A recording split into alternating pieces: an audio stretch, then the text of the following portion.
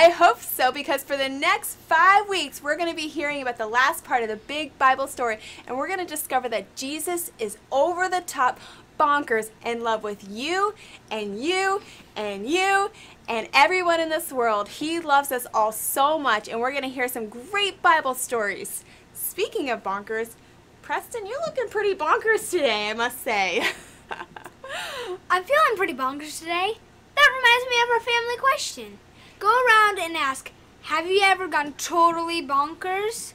What happened? After you answer this question, show your family your most bonkers move. So pause and answer the bonkers question and then show your most bonkers move. Bonkers. Wow, that was pretty bonkers. You know what though? That actually reminds me of our story today. It's a story about a man who was walking in darkness and acting bonkers. But when he saw the light, everything changed. Are you ready to hear the story? Here's how it's gonna work. We have a bonkers bell. When we hit the bonkers bell, there will be a spinner that stops on an acting style. However it says to act, I would love you to act like it during the part of the story at home. Yeah, so our story this week is Saul sees the light. After Jesus rose from the dead and went up to heaven, the disciples told everyone the good news. Then those people told other people who told other people who told other people. Pretty soon, the first church had started.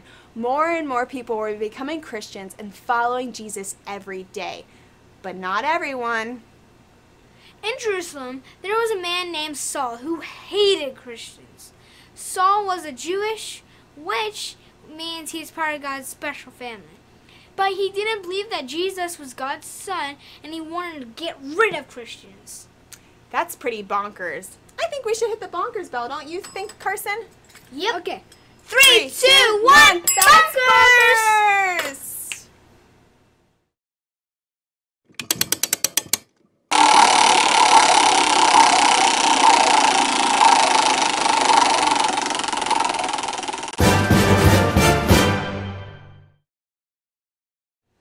Let's see you at home look at Super Duper Man. Saul looked high and he looked low and searched for Christians. And wherever he found one, he would grab them, arrest them, and drag them to jail. Saul even wanted to have the Christians put to death. One day, Saul was walking on the road of a town called Damascus when something totally bonkers happened. Oh, I think we need our bonkers bell. Ready? 3, 2, 1, that's bonkers!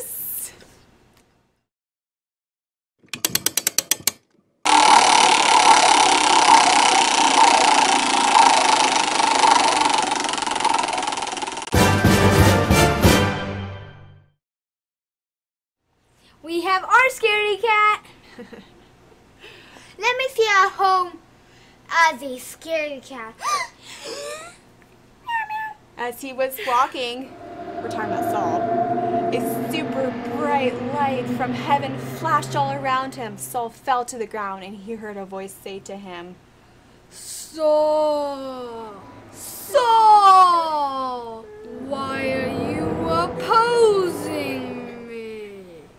Saul replied, Who are you, Lord? The voice spoke again. I am Jesus. Now get up and go to the city, where you will be told what to do. Saul got up from the ground, but when he opened his eyes, he couldn't see. He was blind, so his friends led him by the hand to Damascus. Wow, those are some nice friends, aren't those? That wasn't the only call that Jesus made that night. Later on, Jesus called to a man in Damascus named Ananias. Jesus told Ananias, go find Saul and talk to him. Let's see how Ananias responded. All right, I think we need our bonkers spell to see how he responded. Oh. Ready? Yeah. 3, 2, 1, that's bonkers!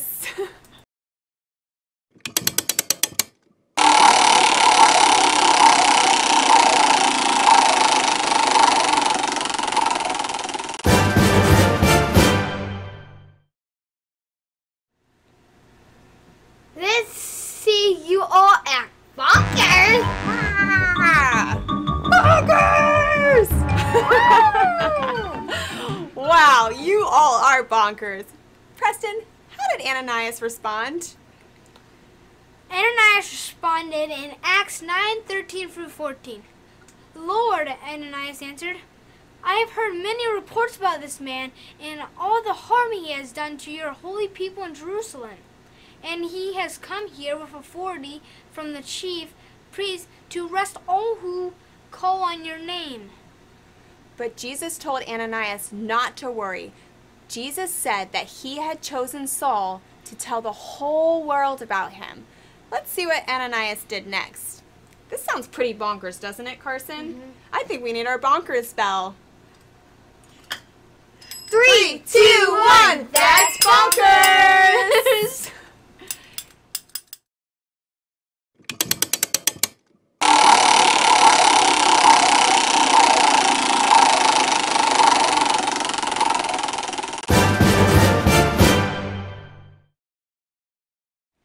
Let me see you act like a robot. So Ananias went, just kidding, to the house where Saul was staying. He placed his hands on Saul and told him that he would be filled with God's Holy Spirit.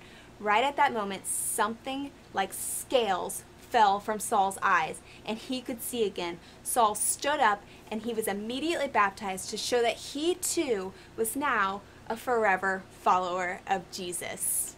Wow! Paul went from total bonkers to total believer. So amazing. You know what? That reminds me of our big Bible story question. What do you think the story teaches us about Jesus? And how do you think Saul's life is going to be different after his encounter with Jesus? So pause the video and answer these questions. Pause the video. Pause the video. Wow, Saul seemed like a pretty rotten guy. Yes, he did. Saul hated Christians so much that he tried to have them arrested and even killed. But then something happened. What was it? Saul encountered Jesus on the road to Damascus. Now, instead of arresting and killing the Christians, Saul became a Christian. And when Saul became a Christian, everything changed. Even his name. Saul became Paul. Yeah, look at what Paul did. Instead of squashing the good news of Jesus, Paul shared the good news with everyone. Instead of destroying the church, Paul started a whole bunch of new churches. And instead of discouraging others from following Jesus, Paul encouraged the new believers. In fact, out of the 27 books in the New Testament, 13 of the letters from Paul encouraging others to live and love like Jesus. Yeah, it's like the old Saul was gone and the new Saul showed up. In fact, that's what Paul said in his second letter to the Corinthians. It's in the Bible. Let's look at it together. First, we have to hit the bonkers button. Or bell. 3, 2, 1, that's bonkers!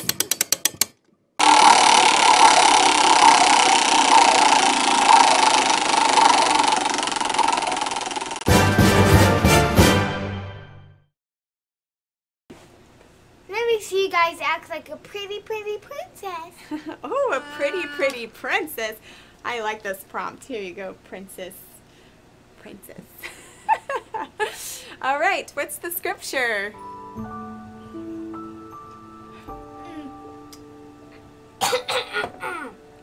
When anyone lives in Christ, the new creation has come. The old is gone, the new is here. 2 Corinthians 5:17. When we become a Christian and start following Jesus, we become a new creation. The old of us is gone and the new of us is here. Let me show you what I'm talking about. The Bible says that when we are born, we have a sinful nature. That means we want to do lots of wrong things. Like these kind of wrong things that are on Carson's shirt. Let me see what they say. Throwing fits, telling a lie, gossiping, breaking promises, backtalking, bullying, being mean, saying bad words. Wow, Carson. Anger, yelling, making fun of someone, jealousy, disobeying parents, not sharing, laziness, holding a grudge, not forgiving, stealing, sneaking candy. Wow. That is a lot of sin.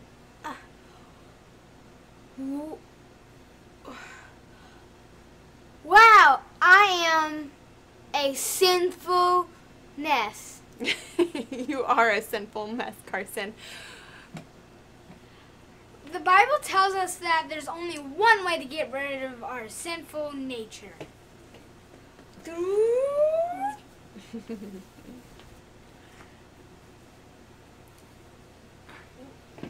When we become Christians and we start to follow Jesus, it's like our old sinful nature dies on the cross with Jesus. In its place, God gives us a new nature that wants to do what is right. Instead of hating, we have a desire for love. Love. Peace. And instead of fighting, we have the desire for peace. Peace. There's your peace. Oh, there's your peace right there. Peace sign. Where's your peace? Where's your peace sign? Peace sign. Peace sign. Peace sign. And instead of, doing whatever we want to do, we have the desire for self-control. Stop. Self-control. And even though we are still going to mess up and we're still going to sin and we're going to feel sorry and have the desire to be forgiven, Jesus changes our heart and we're a new creation to follow him. And that's what it says right here on the cross, that we're a new creation when we choose to follow him. The old is gone, the new has come. By the way, let's clap for all the drawing that Miss Angie did. Pretty good. I went bonkers on that t-shirt. Wow, that's amazing. That reminds me of our how bonkers are you for Jesus question. When you start following Jesus, you become a new creation. How do you think Jesus changes you or makes you different?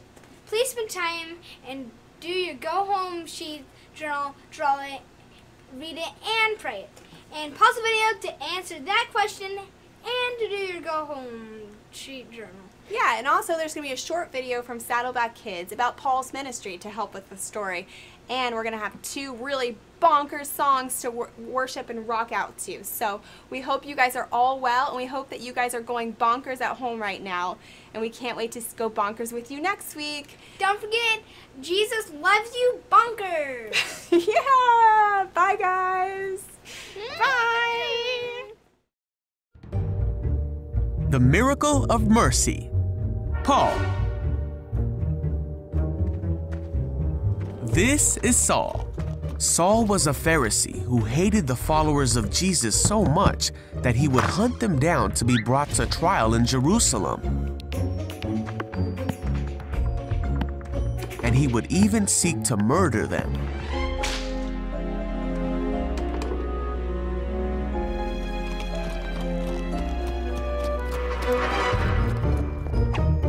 Saul was uttering threats with every breath, and he was eager to kill the Lord's followers. So he went to the high priest. He asked him to write a letter to the Jews in Damascus that would allow him to arrest any Christians he found there. He wanted to bring them, both men and women, back to Jerusalem in chains.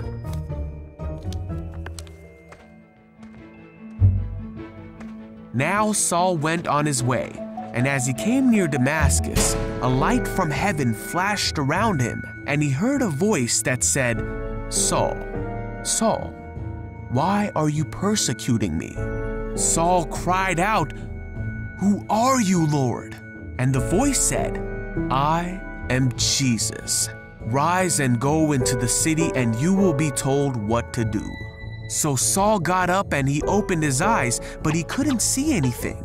So the men who were with Saul led him into the city. After 3 days, a man named Ananias came to Saul. He put his hands on Saul, and immediately Saul could see again. And with that, Saul became a follower of Jesus. He became the very thing he had tried to hunt. And he immediately began telling people that Jesus is the Son of God, and he taught them about the mercy of God that he had received. And all who heard him were amazed. He then went by a new name, Paul, as he began preaching not just to the Jewish people, but to everyone, despite many difficulties like being imprisoned, shipwrecked, and narrowly escaping death multiple times, Paul continued to preach about Jesus. Paul said that he would do everything he could to save people and help them know God. And that's just what he did in order to reach people who would otherwise be unreached. And many came to know Jesus because of what Paul said. Paul taught many in his day through his letters, but even more have come to learn more about Jesus through the letters of Paul that can be read even to this day.